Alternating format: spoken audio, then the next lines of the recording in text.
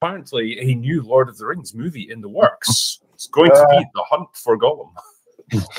On the back of the rip-roaring success was the Lord of Rings Gollum. They've decided to capitalize into a film. Direct adaptation. They're not going to change a thing. So it's New Line that's working on this, isn't it? And it's David Zaslav that announced it.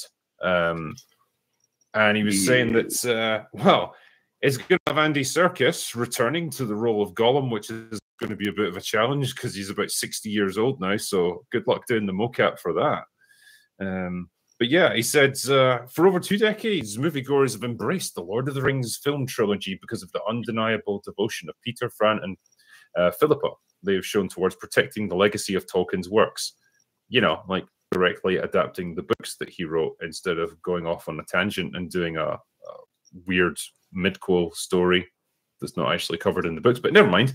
And to ensure audience could experience the incredible world he created in a way that honors his literary vision. We are honored that they've agreed to be our partners on these new films. So there's going to be 2 new ones. With Andy coming aboard to direct Lord of the Rings, The Hunt for Gollum, we continue an important commitment to excellence that is a true hallmark of how we want to venture ahead and contribute to Lord of the Rings cinematic history. That sounds lovely. The problem is they don't really have any source material to draw from on this one because I just recently reread Lord of the Rings, and I can tell you that The Hunt for Gollum is covered in about 2 paragraphs of Aragorn bitching to everyone about how much he stank once he captured him. It's not a really involved episode of the books. So it's I like the idea you read that and you're like, oh, movie potential, yes. Because there's a ton of things that happen in the books that you could expand upon. There's like lots of fascinating stories there that you could tell. This is not one of them, I don't think. I mean, I could be crazy on this one. Call me crazy, but that just seems like an odd choice. I wonder if they're going to be using the notes. The notes. That's the only thing I could think of because they've supposedly slated at least 6 films. They want to do the Strider adventures also. Good God, I thought you meant 6 films for Gollum. No, I mean, it's like a really long hunt, Muller. Yeah, well, after The Hobbit, you know, he turned 1 book into 3 movies, so you could at least get 2 out of 2 films for Gollum. Yeah, it's gonna be horrible. I feel like The Hobbit is a really good example as to why this film shouldn't come out. If you don't have enough source material to fulfill an actual film, and so you just have to go and make up a load of stuff, and then you jam it all together, and then you divide it into 3 films, so you have to keep coming up with even more stuff that you're not drawing upon. We've seen how that goes. It doesn't go very well. That Peter Jackson was very good adapting The Lord of the Rings, but creating the Hobbit story was probably a mistake. Do you think, though, Platoon, was that his fault, or was that Guillermo del Toro was originally the one who was directing it, and then they brought Jackson at the last moment? I don't know. I honestly couldn't say. I think it's just misconceived from the off. You can't make 3 films out of The Hobbit. There's not enough material there. 1 film would do. And it's just a good example of people who are very, very good at adapting the works of other people who are not very good at creating something for themselves. So I'm not optimistic for the search for Gollum or whatever it's called. I think in terms of The Hobbit, probably if Peter Jackson had been involved right from the beginning, we would have had a much better trilogy. I still agree with your general point, though, that it wouldn't have been nearly as good as The Lord of the Rings because the source material just wasn't there. You had to start filling in a lot of gaps by yourself, and that's where a lot of Hollywood screenwriters come unstuck. And I suspect you would have had the same problem here, no matter who was helming the project from the very beginning. But yeah, this just seems like an even worse problem. Well, at least it'll be better than the Rings of Power. Sure. I know that's not saying much, but I that's thought a low bar. Yeah, I know, but I thought when you were mentioning today something breaking news, it's kind of like fits perfectly with that Apple commercial that came out. You saw that one? Oh, wow, yeah. Destroying, all of the things that we love. Beautiful pieces of like culture and creative endeavor, like machinery that's like powered human culture for generations, and then this just black or gray monolith just crushes it all. And I thought that's a perfect encapsulation of everything that Apple is. But I hearing that this film exists, I can see the image in my mind of a studio executive up on a stage at Comic-Con with a big display of a timeline of all of the Lord of the Rings franchise movies that they want to do. That's what I can see when I hear this announcement. It gets me really cynical. Oh, yeah. I think the real disappointing thing of all of this is, where are our new franchises? Yeah. You know, we've got Rebel Moon, Rob. What more do you want? I mean, look, I would say that one of the things that has come out recently that was successful that people like is John Wick. And John Wick did not cost a lot of money. They didn't know at first, they didn't know that it would have any, beyond the first film, that it would ever have any resonance. And we've had 4 John Wick films. And of course, they might not have the timeless quality of the Lord of the Rings movies, but they were something new for our age. And I find it so disconcerting that the Lord of the Rings books were hermetically sealed. You've got your 3 books. And then, of course, you have the Silmarillion and all the appendices and all the other lost tales and all that. But those are not really narratives, so to speak. And so the Lord of the Rings was done. You know, it's a essentially finished franchise. And now, I hate to say it because I've talked about this a lot, it's more fraudulent creation, where you're trying to take something that has name value because the analytics like it, Wall Street likes it, whoever likes it, but there's no real. And look, I understand Peter and Fran and Philippa and Andy Serkis will do the best job they can to make the best thing that they can make. But ultimately, it's a losing proposition because it's something that isn't really a part of the original author's intent for his story.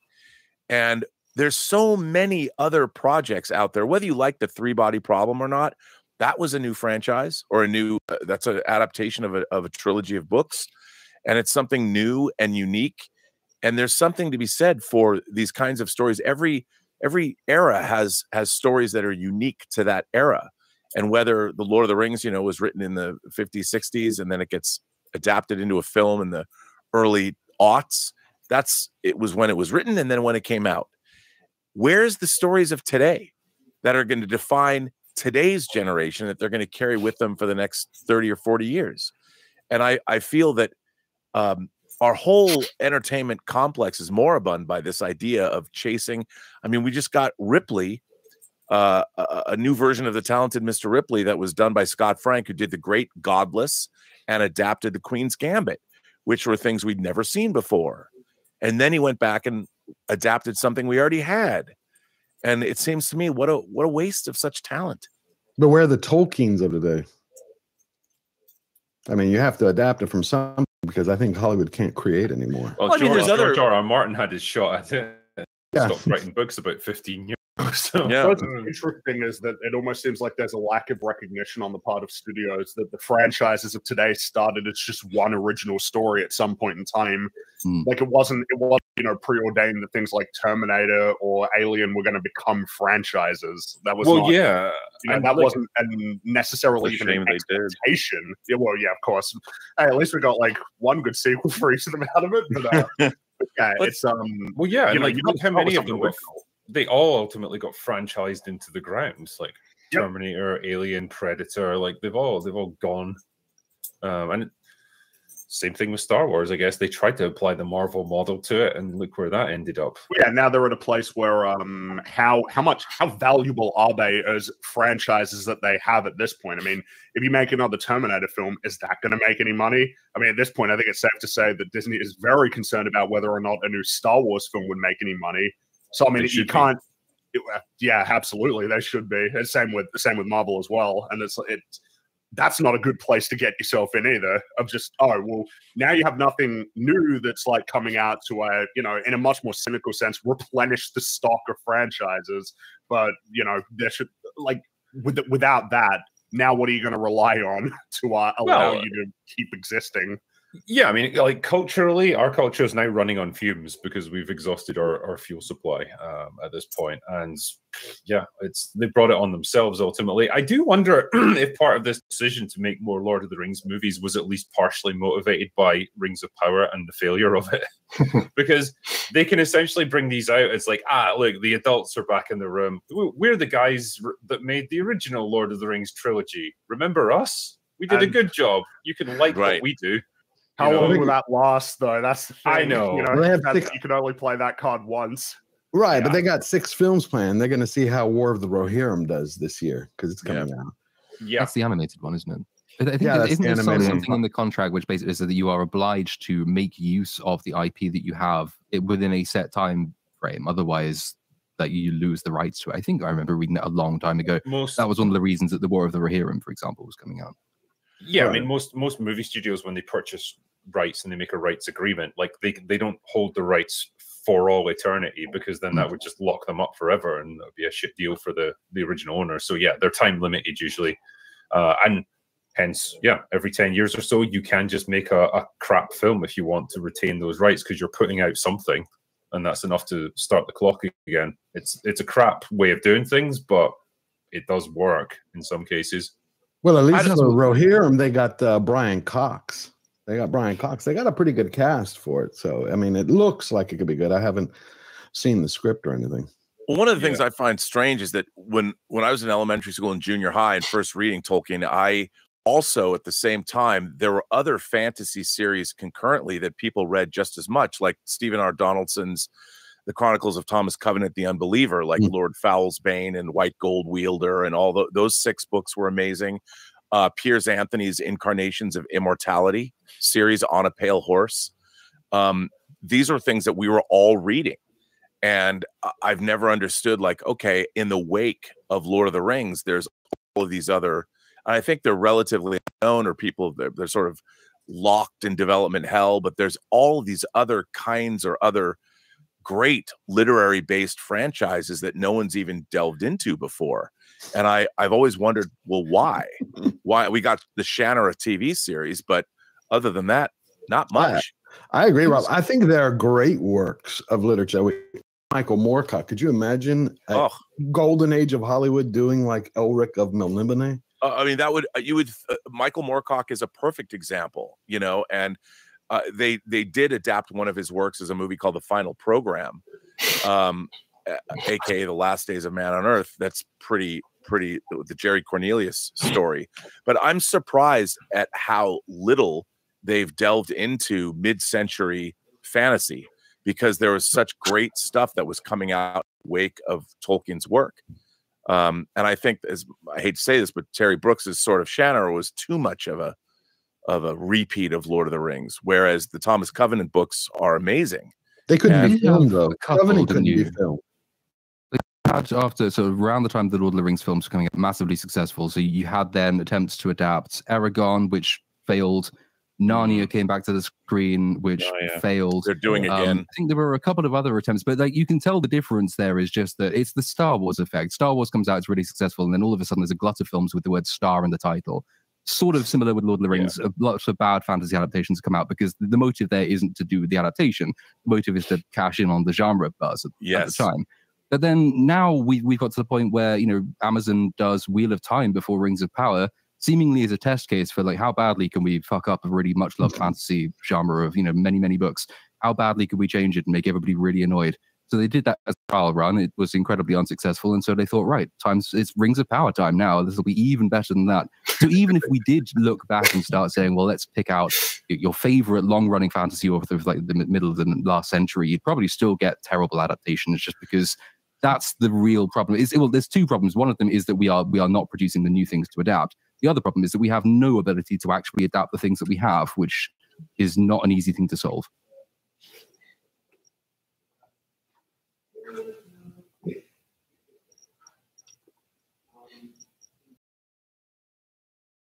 So the problem with this Gollum film is that there's, like Drinker said in the panel, said that there's nothing to adapt. Gollum's story is done. Lord of the Rings is done. Like Rings of Power is punishment enough for us dedicated fans out there. Yeah, listen to a film. For us dedicated fans out there that actually understand Tolkien, there's nothing to take from with the Rings of Power, which is why the show is so bad. There's nothing to adapt with this hunt for Gollum, because literally a couple paragraphs, like making a show about Tom Bombadil, who Frodo and Sam encounter once on their journey to the Prancing Pony. It's literally a passing glance in the book. In the movie, they don't even have them in there. It just don't matter. It's not important. I mean, Andy Serkis is a great actor. He's getting up there in age. Ain't no way he's gonna have the same voice he did when he first made Lord of the Rings. There's no way. That time has passed. Lord of the Rings is done. The story's done. You want to tell something new past the movies? Okay. You want to adapt the Middle Earth games in television with my boy Talion and Killer Brimbor? Yeah, do that. Make a story, make a short film about one of the dwarves or something in Moria. I mean, that Gollum game was terrible. It sounded like that. I'm like, what are you doing? I'm like, The Rings of Power is terrible. And they don't even have another trailer for the next season or whatever. So I was like, the fact that they can't even get another trailer out. This might be a response to that, but Amazon's cracking down on Rings of Power, unfortunately. So that's a whole other set of problems. But yeah. The hunt for Gollum, like, really? I heard this news yesterday. I'm like, you gotta be kidding. Like, Aragorn looked for Gollum. Gandalf looked for Gollum. You know what happened? He got captured. He brought the freaking Barad-dûr. And that's where he was for like weeks on end. There is no story there. The rest of the time, he's looking for the freaking ring, and he's following the Fellowship through Moria, and you can't go to Lothlorien, but there is no story. Story's been told. Give me a break, man.